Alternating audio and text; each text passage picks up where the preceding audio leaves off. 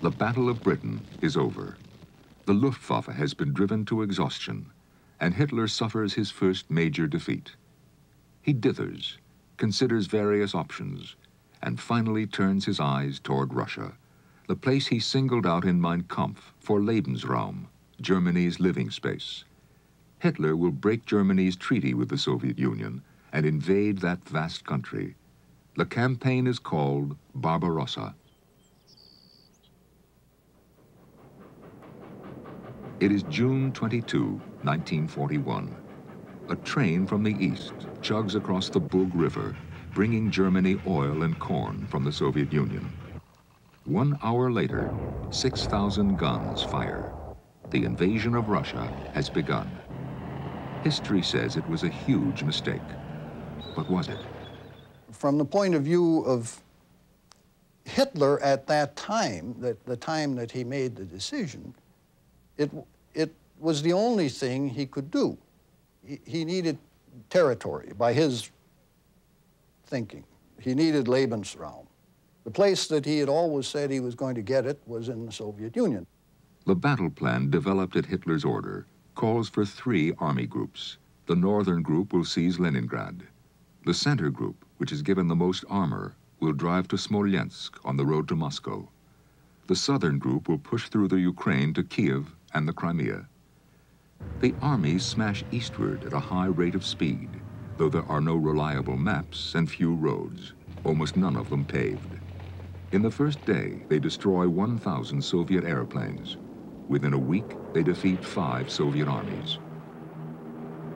In the grain-rich Russian Ukraine, the German troops are greeted by peasants with flowers and food and treated as liberators. Hatred of the Soviets runs deep here. Millions of Ukrainians have been murdered and starved to death by the Soviet government. The Ukrainians want to dissolve the farm collectives, reopen their churches, and have the right to own their own land. Instead, SS death squads arrive and begin killing Jews and communists and anyone else who commits even the smallest infractions of German orders. The peasants' grain is shipped back to Germany, leaving them to starve. The angry peasants form partisan groups. When they are caught, they are hanged. Viewed from a military perspective, the German rape of the Ukraine is a terrible mistake, but not to Hitler. Exterminating the Slavs is what he had always planned to do. Some historians believe this is the place where Hitler lost the war. The long-delayed drive toward Moscow begins. Guderian's tank columns cover 150 miles in an amazing 4 days. There is little doubt the drive will succeed. Russian women and old men begin digging deep tank traps outside Moscow. Then it begins to rain. And the Germans, who are accustomed to paved roads, experience something new: Russian mud. If you have not seen it, and if you don't have been in the mud, in the Russian mud, you cannot imagine what it means. But I can give you an example, perhaps. So we were stopped, and all the divisions were in a rather very long line. So our first tank in Kalinin, and the last vehicle of my division, one single division, 300 kilometers back in the mud, because it couldn't go on. Finally, it turns cold, and the tanks are able to move again. And then it turns unbelievably cold. The Germans, who had planned to win in one season, are still in their summer uniforms. And the cold was horrible. We were stationed 35 kilometers west of Moscow, in Klin. And one night, temperature dropped down to 55 degrees centigrade below zero, and wind was blowing.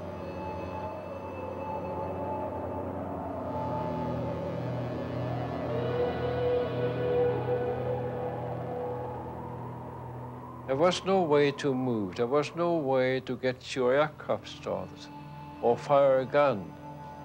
The Russians were flying, and the Russians were attacking. The one side of the airfield in Klin was the German front, the other side was the Russian front. When you took off, we were under fire. The snow was about 2 feet high. And we always wondered, on takeoff, you were rumbling over obstacles. You won't believe it or not, it were dead bodies of Russians frozen into the ground.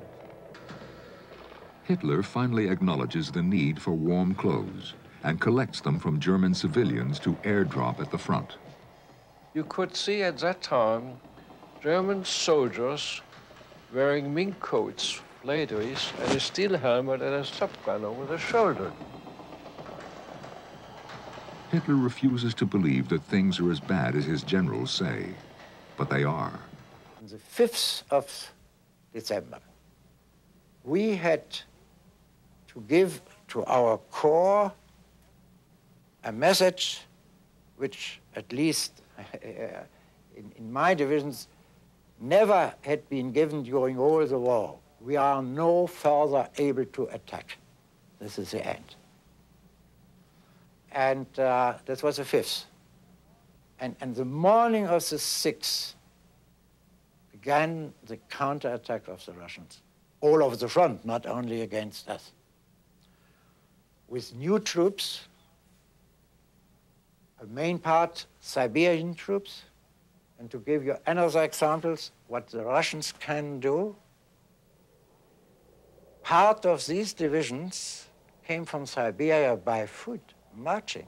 They left their spots at the beginning of August. They arrived on the 5th of December and attacked on the 6th of December. August, September, October, November, 4 months. 1 day in between, and attack and win. The Russians have proven to be a far different enemy than Hitler or anyone, including the Allies, expected. Their tank, the T-34, is better than the German tanks. Their white-clad ski troops are a surprise. And most surprising of all is the way they use their manpower. Kielmansegg remembers how the Russians cleared minefields. They drove cows through the mines. And then the mine here went up, the cow went up, and then the way was clear.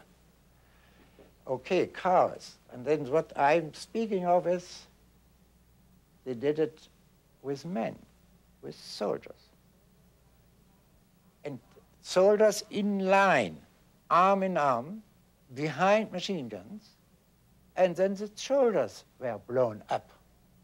Finally, Hitler relents. Galland, after all, is a national hero with 104 combat victories. He allows the general to form a single squadron of jet fighters. But by ordering to give the proof that the 262 was an excellent interceptor, I'm sure he had the thoughts, this is better than let him suicide. And the chance to be killed in the last missions, the last 10 missions, was very high. But we didn't pay much attention for it.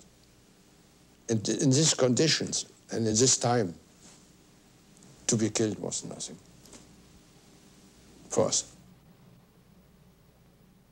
Most of the pilots were colonels and majors, highly decorated. A squadron of experts. And we decided we have now the responsibility to try to avoid that all our cities are destroyed. We're going to fight to the very end, having the good feeling we have done something without being a leader within the framework of our responsibility as soldiers. And in April 45, the 18th, I made a very short flight because my plane caught fire during takeoff and crashed. The plane exploded, and for me, the war was over. Steinhoff, once called the handsomest man in the Luftwaffe, is horribly burned. Later, he will have 70 operations on his face. 1 week after Steinhoff's crash, Galland is hit from above while shooting down 2 bombers and makes a crash landing on his airfield as it is being bombed. What would have happened if Hitler had allowed the Tu-62 to be used in numbers when it was first available? If we would have used the Messerschmitt 262 in fighter operation, let's say only 100 of these 1,400 which have been built, I'm certain that we would have destroyed at least 200 in each day. This means the 262 could have made the first wave of attacks, and they would have broken the formation. And then our fighters, our prop fighters, could do the rest. The day raids would have been stopped very soon. Who was Adolf Hitler? A half-century later, we ask the question again. He was like a meteor. He struck and was there for 1,000 years, which turned out to be 10 or 12, and disappeared, taking with him the German nation, as it was known before. Oh, God. Oh. To me, and not only to me, he was a genius, but only of the evil. And that was the point the Germans did not know before years he was in power. What he said about himself very often was he was a man who came from nowhere. He was also a man who disappeared into nowhere. One German general called Hitler a solitary creature who followed a solitary path, with only his gigantic plans for company.